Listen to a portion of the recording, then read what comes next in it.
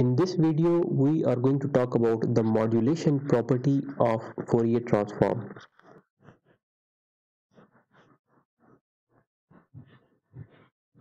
And we would do so by means of an application of AM, that is amplitude modulated signal, AM radio broadcast. Let us say there is a regulatory authority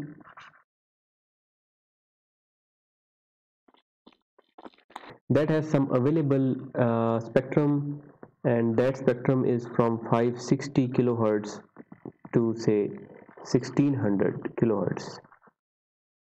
So this is the spectrum of AM radio signals that you receive in your vehicles or in the radio devices.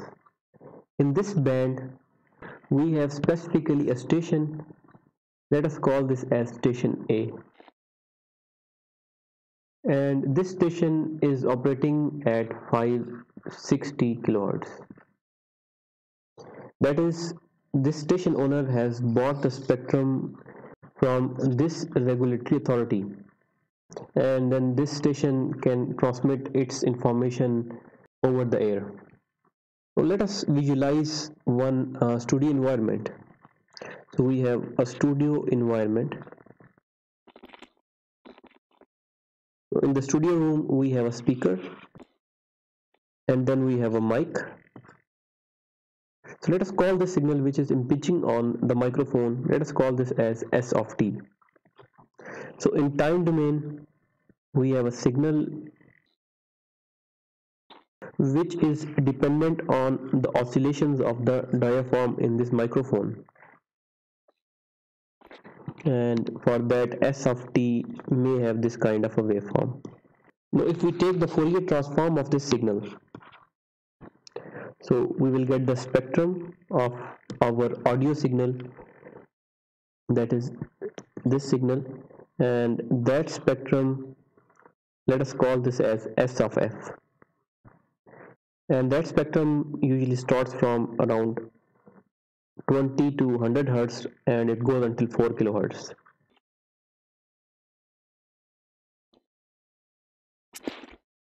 So time domain signal and the frequency domain signal.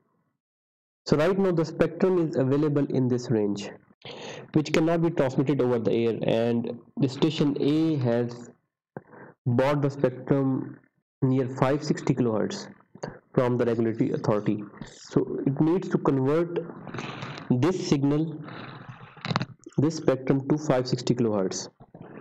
So this can be done by including a modulator. We have a multiplier, and that multiplier is multiplied with a carrier signal C of t, and this is simply cos 2 pi, and the frequency that we need is 560 kilohertz, so this is 2 pi 560 kilohertz. So in time domain this signal C of t is simply a cos function that is oscillating at 560 kilohertz.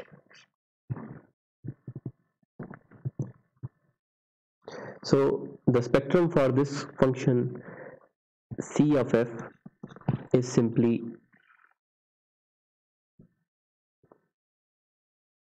an impulse at plus and minus 560 kilohertz. So the source signal multiplied by the carrier signal, and this process is called modulation, and over here we have the component signal.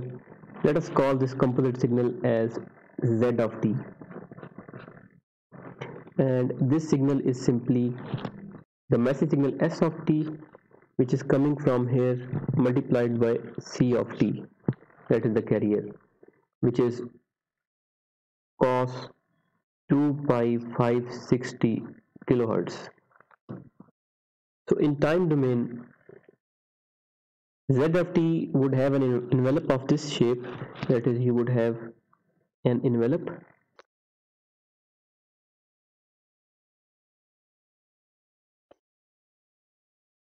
and within this envelope we would have this carrier.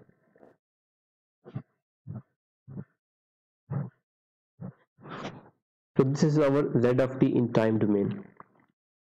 That is, this defines the amplitude and this defines the oscillation within the envelope, which is over here. Now what would be the spectrum of this signal? That is z of f. Let's try to find that, and that is basically the concept of modulation and the modulation property. Now say we have z of t, that is s of t cos omega naught t, that is 2 pi f naught t. So this is our new modulated signal z of t, and we are interested in z of omega. So as per the definition of Fourier transform, so we have an integration from minus infinity to infinity z of t e to the power minus j omega t dt. So hence we would have a minus infinity to infinity s of t, and from here we're going to break it down into exponentials by means of Euler's identity. So we would have a 1 by 2 and then e to the power j omega naught t plus e to the power minus j omega naught t, and then this would be multiplied by this function, that is e to the power minus j omega t dt. So let us break the integration into two parts.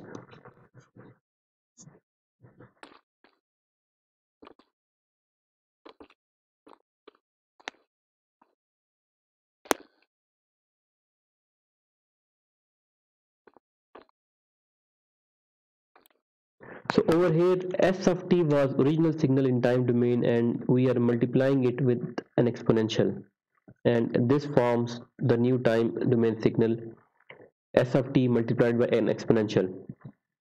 We are taking the Fourier transform of this signal.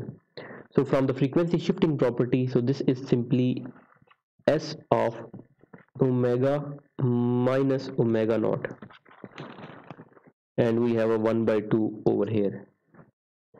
Similarly, this is simply in the frequency domain s of omega plus omega naught. So as this is the modulation property that we have derived over here and reflecting it on the transform, so we simply have a frequency whereby this s of f is now shifted to 560. So that is, we have a 560 kilohertz and a minus 560 kilohertz, and at these 2 points we have this signal, that is we have this signal. So the time domain interpretation and its frequency domain interpretation of the modulated signal. So it started in the studio with the speaker having a low frequency signal which is modulated to high frequency by means of the oscillator, which is operating at cos 2 pi, and the intended station frequency, which is 560 kilohertz in our case. And over here we have the modulated signal, which is represented in the time domain as well as in the frequency domain. So after that we can have an amplifier, and then we can transmit it by means of an antenna over the radio channel. So on the receiver side you have the exact opposite process, that is, again you have an antenna and the transmitted signal is received.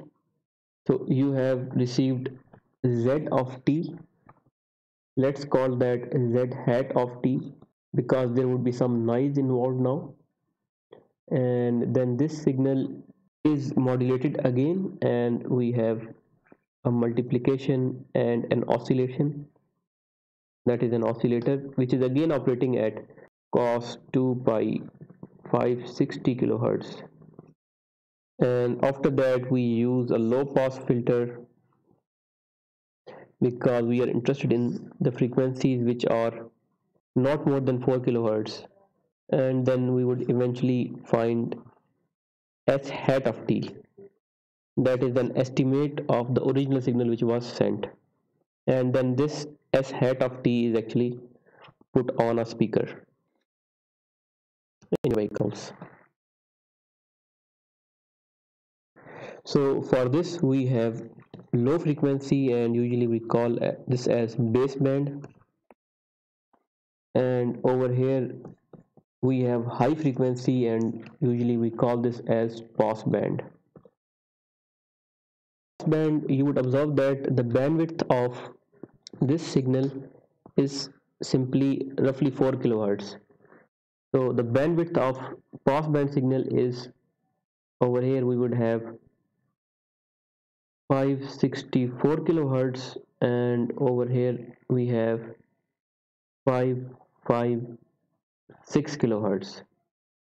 So the bandwidth of pass band signal is 8 kilohertz with the center frequency at 560 kilohertz. So we are going to learn more about this in the other course, that is communication systems.